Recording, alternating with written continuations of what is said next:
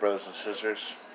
Today is Sunday, December 1st, 7:43 p.m.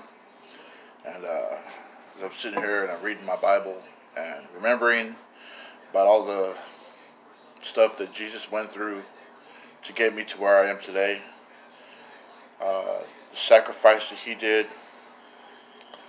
so that I can be a better person today.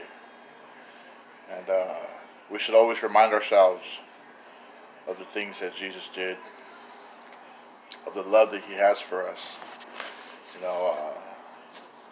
Reading Matthew chapter 26 about Jesus praying in the garden, and God put something on my heart to share with you. I don't have a title for this, but we'll call it Of Victories Won. He knelt on the ground under the moonlit sky, wondering to himself, "Do I really have to die?"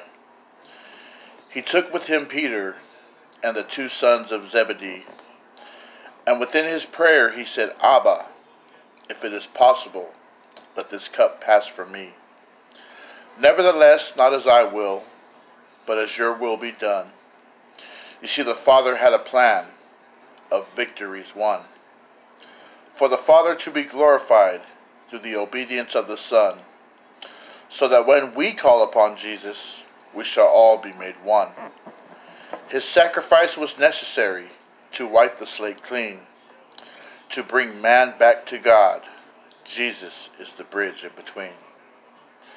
You see, you guys, as we prepare ourselves for this Christmas season, and we just, Thanksgiving just passed, we must always be thankful for the gift that God has given us, and that is being in right standing with Him.